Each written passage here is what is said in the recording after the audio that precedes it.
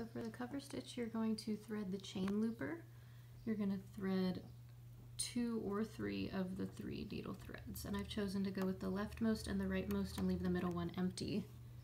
So here those are. You could put 3 needles here, but I just did the 2.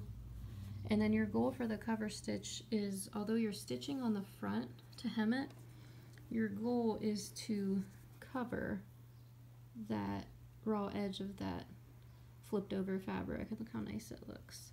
And then on the front, you get that nice double line, and it's stretchy. It stretches with the fabric. So you'll also want to set your differential to 2 or 1.5 depending on the stretchiness of your fabric.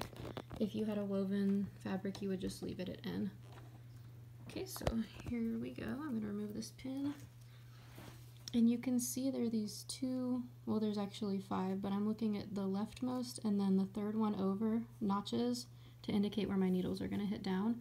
And then I'm feeling right here where that raw edge is, even though I can't see it, I'm feeling for it. Okay. I'm just stitching over that.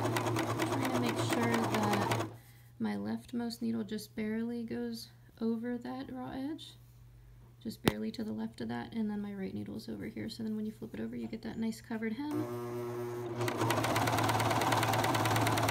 Love this machine. So I can do another video on in-depth threading for cover stitch and everything you need to do to change it over from overlock to cover stitch, since this is a combo machine. But I just wanted to give you a quick rundown. All right, don't forget to subscribe. Thanks for watching.